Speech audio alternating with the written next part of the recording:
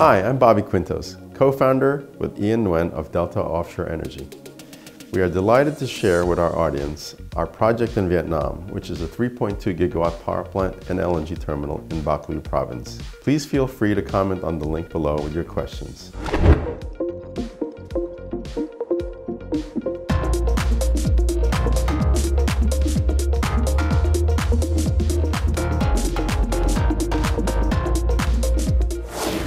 Electricity.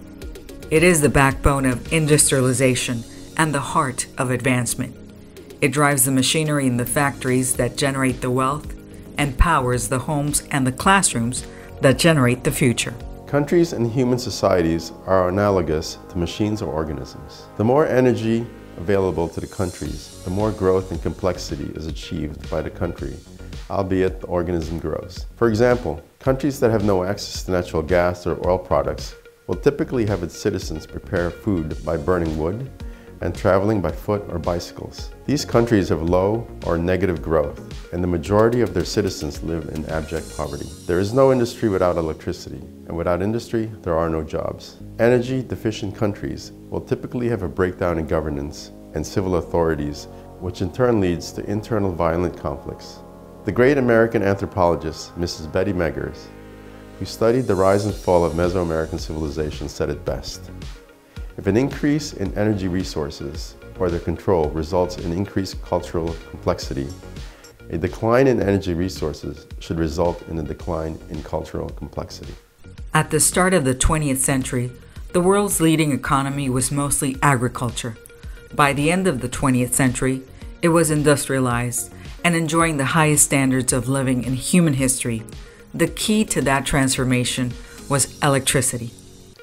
Energy independence and access to a reliable source of uninterrupted fuel stocks, such as LNG, provides a stable platform for growth and prosperity.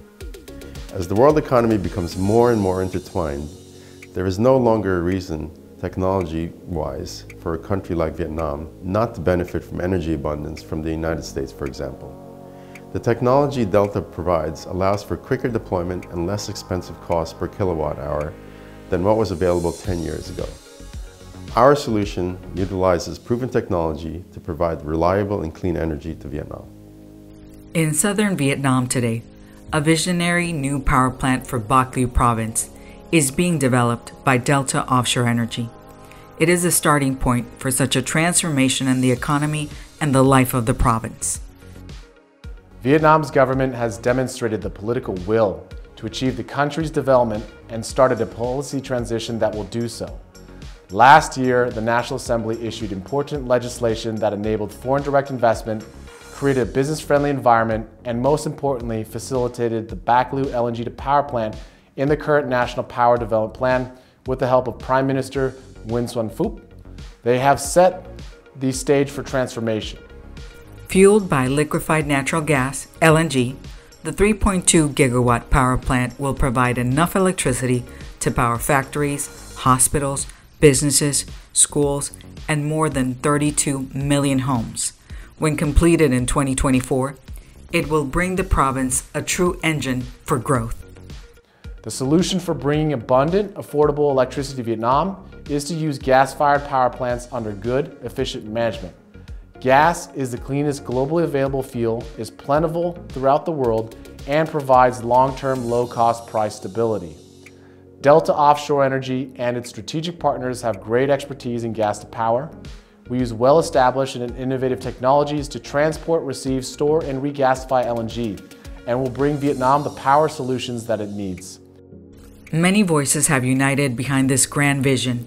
In January of 2020, the Prime Minister approved the LNG to power plant for location in Vinh Hao, a commune, Ho Binh district of Bac Lieu, and included the project in the National Power Development Plan.